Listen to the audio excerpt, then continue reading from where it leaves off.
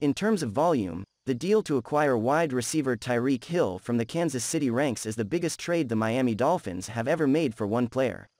The Dolphins sent 5 draft picks, in the first, second and fourth rounds in 2022, and in the fourth and sixth rounds in 2023, to get the 6-time Pro Bowl selection. It was the 11th time in franchise history the team had dealt multiple draft picks to acquire a player in a trade, and precedent suggests the Dolphins will get good production from Hill while he's in a Miami uniform. Here's a quick recap. 1966, Dolphins acquire running back Cookie Gilchrist from Denver for 3rd and 5th round picks. Gilchrist was a very good veteran running back when he joined the expansion Dolphins in November of their inaugural season, but in a weird twist they turned around and traded him back to the Broncos in June 1967 as part of a 7-player deal.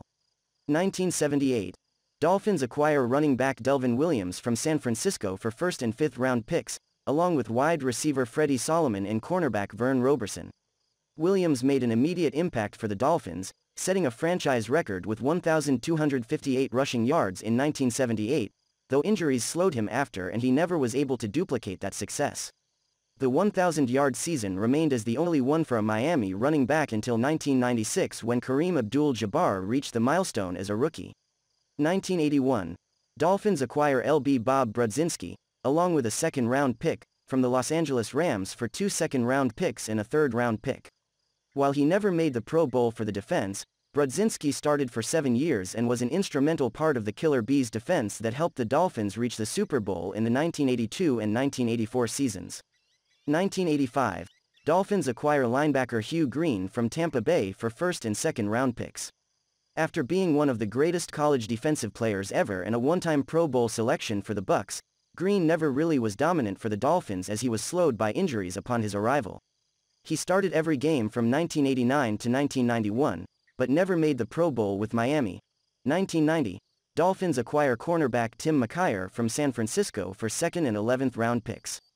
McKyer was very good in his first season with the Dolphins, and arguably should have made the Pro Bowl while helping Miami finish with a 12-4 record, but coach Don Shula wasn't a fan of his brash personality and McKyer was traded the next offseason for 3rd and 12th round picks.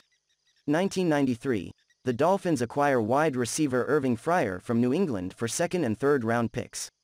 After a rare intra-division trade, Fryer delivered for the Dolphins, producing 1,000-yard seasons and making the Pro Bowl in each of his first 2 seasons. After another good year in 1995, the Dolphins allowed him to leave via free agency in 1996. 1995, Dolphins acquire defensive Trace Armstrong from Chicago for 2nd and 3rd round picks. Armstrong played 6 seasons for Miami, reached double digits in sacks 3 times and was selected to the Pro Bowl in his final season with the Dolphins in 2000. 2002, Dolphins acquire running back Ricky Williams, along with a 4th-round pick, from New Orleans for 2 first-round picks and a 4th-round pick. This one is a bit complicated because Williams had arguably the 2nd-best individual season in Dolphins history in 2002, behind only Dan Marino's 1984 effort, had a 1,300-yard performance in 2003, but then started having the suspension issues. 2010, Dolphins acquire wide receiver Brandon Marshall from Denver for 2 second-round picks.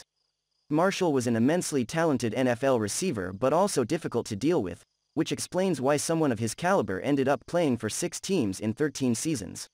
Marshall reached 1,000 yards in each of his 2 seasons with Miami and was selected to the Pro Bowl in 2011, but the team still shipped him out after 2 years for the price of 2 third-round picks. 2019, Dolphins acquire quarterback Josh Rosen from Arizona for 2nd and 5th round picks. Yeah, we probably don't need to dwell on this one other than to say the Dolphins took a shot on a quarterback who had been the 10th overall pick just the year before and it didn't pan out. The excuses are over for Tua Tagovailoa and the Miami Dolphins. In his first season, we blamed the lack of offensive weapons and the in-game benchings in favor of Ryan Fitzpatrick. In year 2, it was mysterious injury reports and weekly Deshaun Watson rumors that derailed what could have been a promising campaign. Whatever the problem was, we can all agree that life hasn't been easy for Tua.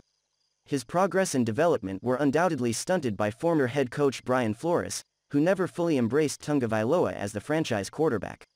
But there is a new regime in town, and Mike McDaniel has brought some toys along with him. In what has been the most exciting off-season in recent memory, the Miami Dolphins have added some serious firepower around the now third-year quarterback.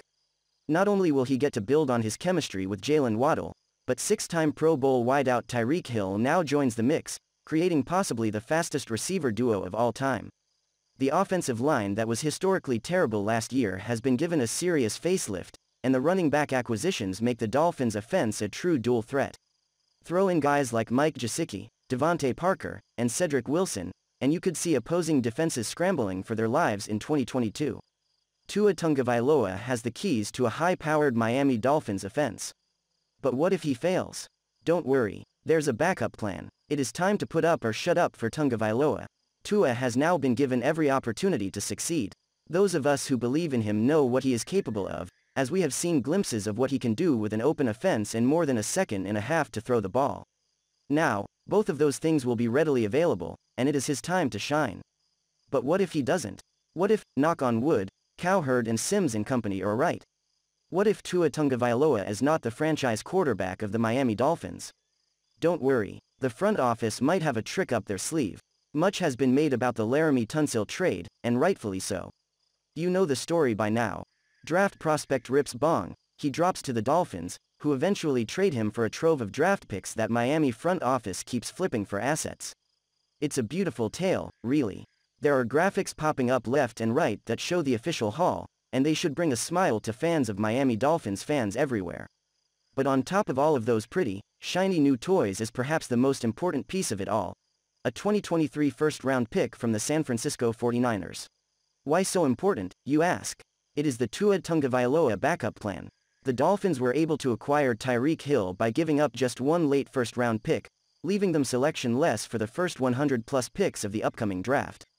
The trade-off is that they will now have 2 first-round picks in 2023, San Francisco's and their own. There is even a cherry on top.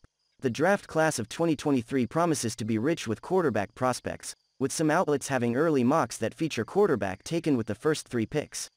Miami has the assets to be able to dangle multiple first-round picks in order to move up the draft board, an offer that a team with an established signal caller may not be able to pass up. They could also go after a veteran. We will have to wait and see which quarterbacks become available after the coming season, but if player movement is as abundant then as it has been lately, then there could be some solid options on the market. But things could work out for Tua Tagovailoa and the Miami Dolphins. They could meet expectations and become one of the most explosive offenses in the league, and the team can use those 2 2023 first-rounders to bolster the defense or offensive line. If it doesn't work out, we have a plan.